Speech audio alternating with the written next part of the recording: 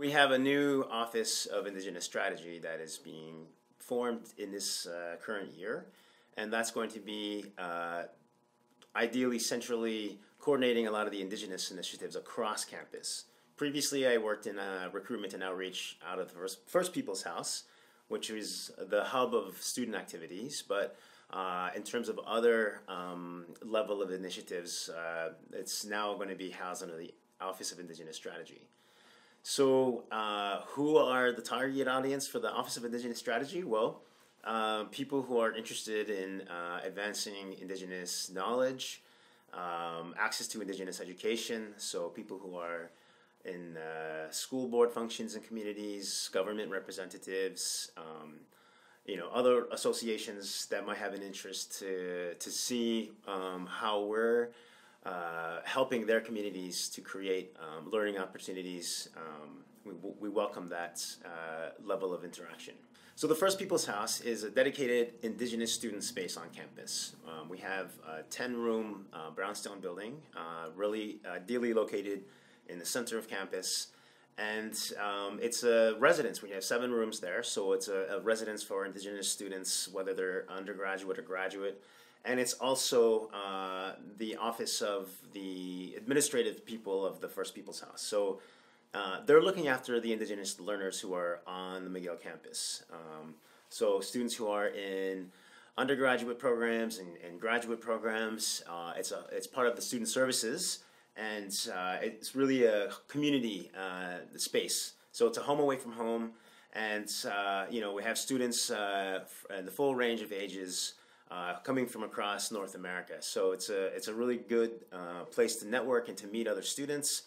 We have special events there throughout the year. It's the place where a lot of students are given support, given opportunities to network, to build their career paths, and it's a welcoming place for any Indigenous learners, whether they're youngsters coming to visit the university or their grandparents, or learners of all ages, really.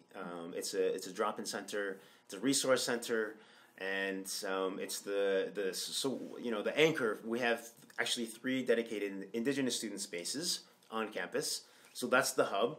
We also have at the School of Social Work, Indigenous Access McGill, which is another support office, and in the Faculty of Education, there's a student workspace. So a large room for students who are in programs that are part of the Office of First Nations and Inuit Education. So we have 3 spaces on campus, and we try to make sure the students are, their needs are met across our space. I think what makes McGill pretty unique is the initiatives we've undertook in the last couple of years. Our provost launched a task force to look at Indigenous studies and Indigenous education. So it was a pan-university introspection on what are we doing for Indigenous people, Indigenous knowledge, Indigenous professors and teaching staff, knowledge holders.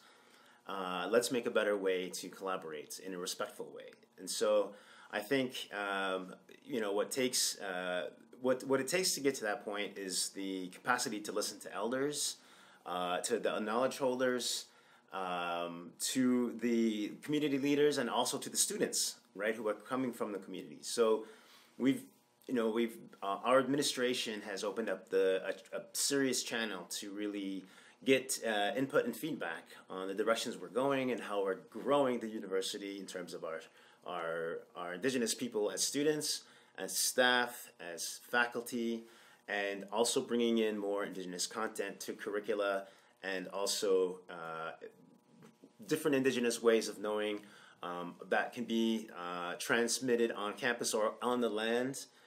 We're really trying to make as many open pathways as possible for a respectful transmission of Indigenous knowledge that can really inform anybody coming through McGill programs. We have a very international student body, and of course other Canadians who are here. Just really brings a lot of opportunities for the university to grow as well. So we're happy to be on this really fun wave, and we're growing. It's a really good point for the momentum we have for Indigenous initiatives here. the way we look at ourselves from year to year is examining our data. So our student numbers, which have been on the rise for the last few years, our incoming teaching staff, which also has been on the rise for the last few years. Our provost actually set a target of having 10 Indigenous tenure track professors by 2020. So, we're really heading towards that mark.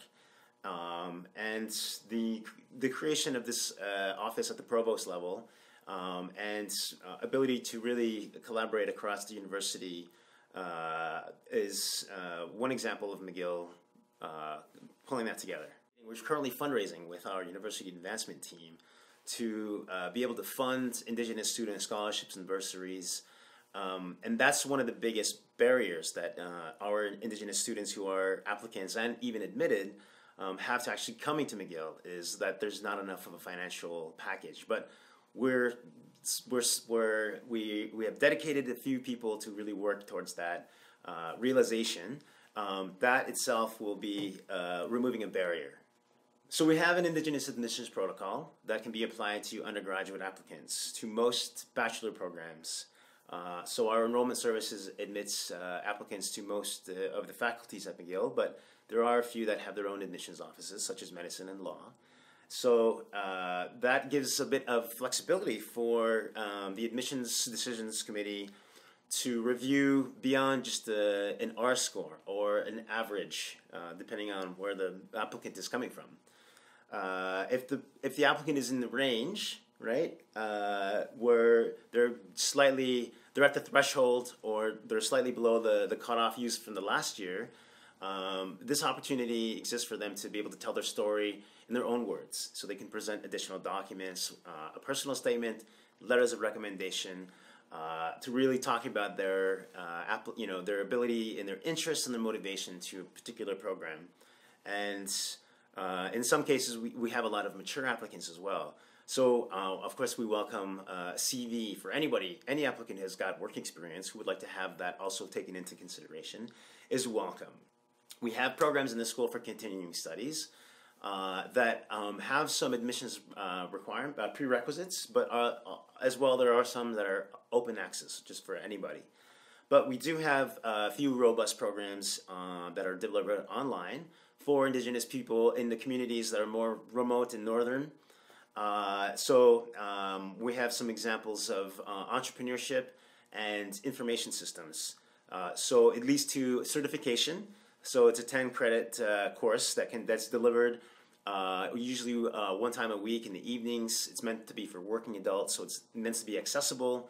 It's in their communities. So there are a few ways, for Indigenous people to access the university, whether it's through School of Continuing Studies programs or bachelor programs.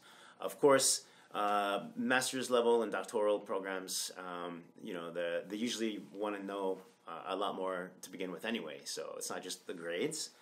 But we're certainly working through a protocol on how we can consider the additional documents for applicants into master's and doctoral programs. So we have a long-standing initiative since 2006 that's known as the Eagle Spirit High Performance Camp. And that was an event held over the May long weekends where we invited up to 30 Indigenous youth from around Canada between the ages of 13 and 17. And it's an opportunity for them to experience campus and meet other Indigenous youth. And so we give them an opportunity to usually explore the health professions. We've worked with other faculties and schools in the past. We always bring an athletic component to it as well. So we expose them to physical activity. So it's not just sitting in a classroom or a laboratory the whole day. We take a run up Mount Royal. Sometimes we do yoga. Sometimes we've done like inner tube water polo. We try to give them experiences they wouldn't normally have otherwise. We did capoeira once. We usually have a lacrosse and basketball workshop. Those are sort of the main sports that are in Indigenous communities around here anyway. And so that's growing into a bigger initiative that's going to be moved into July, starting this year, into a week format. And there's going to be a lot of emphasis on the math and the sciences so that students have an opportunity to really get support around learning these concepts and having a new approach to math and sciences, right? Because we would like to inspire the youth to continue through school and also move into post-secondary. So we're trying to be part of this big pipeline through the Eagle Spirit. Science Futures is what the initiative is going to be called.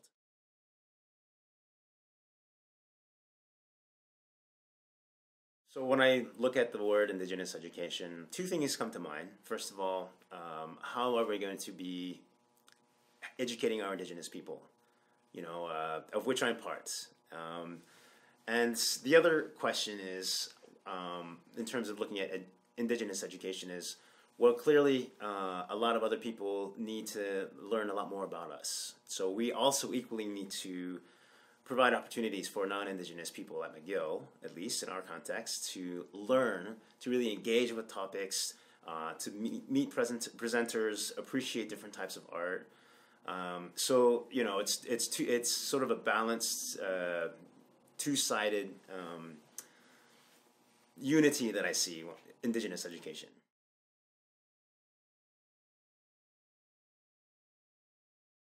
So my vision for McGill, at least in the next 10 years, is to really have a critical mass of Indigenous people here. Our provost has a goal of 1,000 Indigenous students in the fall of 2022 who are here, both incoming and returning. So that's a big jump in our numbers, which I would love to see. We're trying to make it happen. We have 2 recruiters who are hired to go do the outreach into the communities across North America. And we're actively working to create these scholarships and student bursaries. And we're planning for an enhancement of our Indigenous student services. And of course, we also have a goal of 10 Indigenous tenure track professors by 2020. And I could imagine in 10 years from now, I mean, why not 20, 30, 40, 50? We're actually looking into creating something large at McGill that's around sort of Indigenous studies. And so I think right now we can just really dream as high as the sky. And so I'm excited about what could emerge in the next 10 years, just based on the momentum we have, just based on the visions that we're making and how we're plotting out our path. We really would like to become a center of Indigenous excellence, right? So Indigenous people from across the hemisphere, across the world can come, have a place, a dedicated space on campus to meet and to exchange.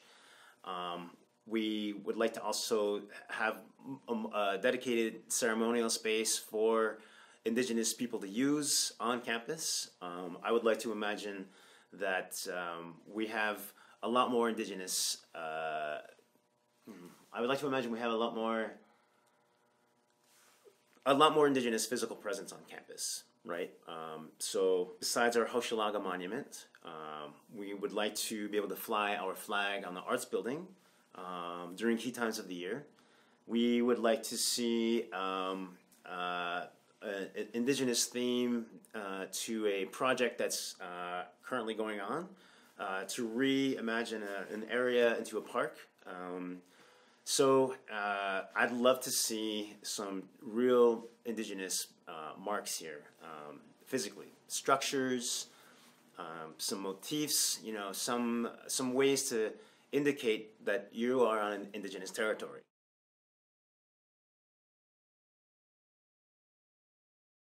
What do we need to achieve that vision, I believe, is some solid partnerships with Indigenous communities. So we're not talking only about the band councils, but the Indigenous people as well, right? We need to listen to everybody to be sure that we're adequately representing the needs of the people, right? And how to represent the people on the campus in a respectful way, right? Our flag, for example, if we're going to create any other things, I think that's a huge resource. So we need a lot of participation at a higher level with Indigenous communities locally and from around the province, because we're a provincially funded institution, and we really look at all of our Indigenous stakeholders in the province, the Francophone and Anglophone alike, as our key stakeholders. So we need stronger relationships there. We need a lot of partnerships with governments as well, or private nonprofit institutions, right? So we need to constantly look externally to our other schools in Canada and in the United States, and as well Australia and New Zealand, to benchmark what are people doing. It's really good to be able to cross-pollinate. I think what we need is that network to be strengthened. We have a few exchanges between us, receiving people from Australia, New Zealand, and Canada, and vice versa in those countries. We need to have a lot more channels opened up, and a lot more opportunities to bring each other to each other's campuses, not only staff but students, right? We as the Indigenous staff as well need to all plug into those networks and travel to those other places, because it helps us get inspiration, right? We constantly are looking inward, but we also like to see what other best practices are out there, right? And make partnerships. We're actually pursuing partnerships, and we'd like to pursue a plethora of Indigenous partnerships across the ocean, right, across the land. So that's going to help us to really amplify our commitment at the university. And in that regard, I think it'll just help us continue to grow. I think we're on a good growth spurt, and we'll hopefully benefit from that. For non-Indigenous people in the university community, one of the best things they can do is just engage with the opportunities they have on campus. We have an Indigenous Awareness Week. I know my colleagues deliver workshops and a lot of classes throughout the year. They also deliver workshops to staff and faculty who requested. So there are opportunities, and I think the students should definitely take every possible opportunity to learn through any of those channels that they come across. We have a powwow. Usually that gets a lot of people's interest sort of at the beginning of the school year, and that launches the Indigenous Awareness Week. The following week is the Indigenous Awareness Week, and we try to sustain this momentum for the duration of the academic year.